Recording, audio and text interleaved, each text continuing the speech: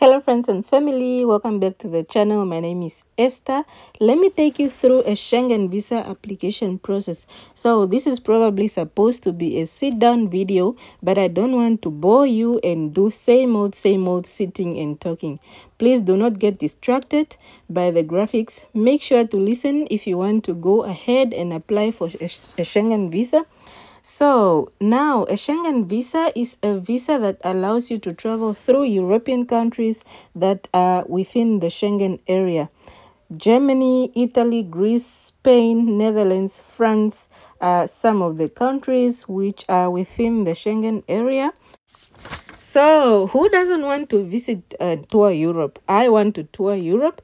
So if you are visiting Netherlands, for example, you need to visit the website www.netherlandsworldwide.nl, create an account and complete an online application.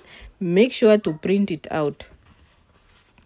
Once you do that, you also need to create an account on VFS Global. You can actually download this app into your phone and then book your appointment in one of the following centers: London, Birmingham, Manchester, or Scotland.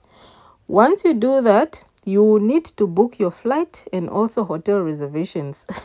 This is a bit awkward because who books a flight and a hotel without having a visa?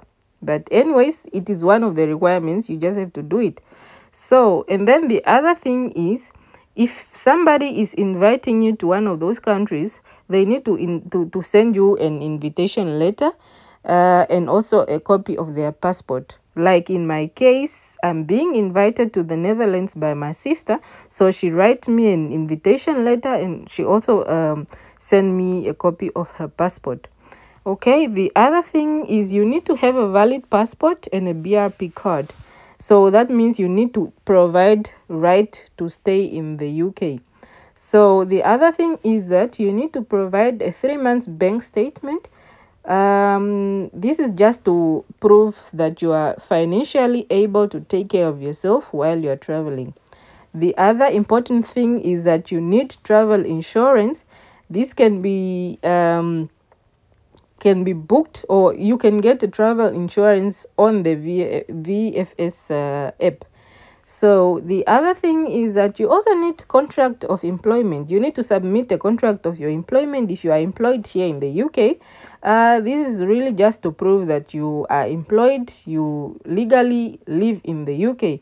So the other thing, you also need to print out your appointment letter because you need to present it by reception at VFS Global.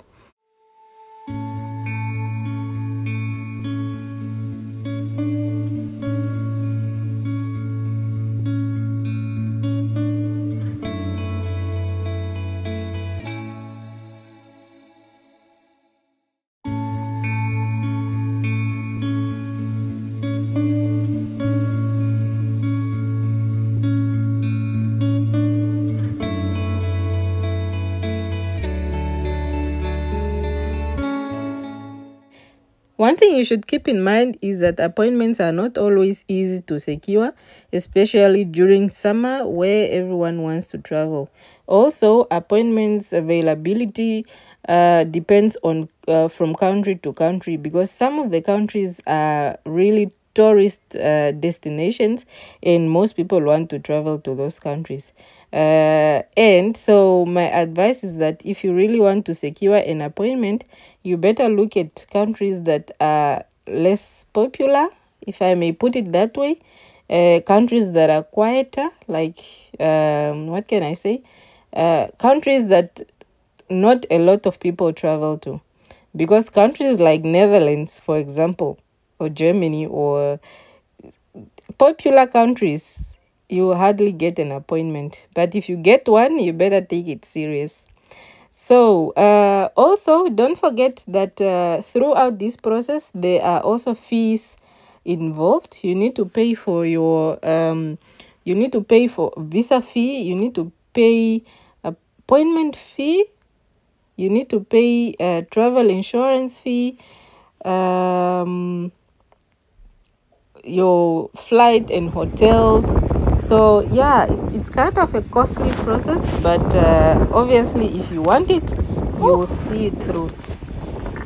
It was intense, guys. Just came out of the visa center. Yeah, it's now 10:30 in the morning. So, and then my appointment was 8:45 in the morning, and they started late. So guys, thank you so much. I hope this information helped you, and I hope you did not get distracted by all the graphics. And yeah, if you like this video, please give it a thumbs up, like it, comment, subscribe, and I will see you in the next video. It's a bye for now.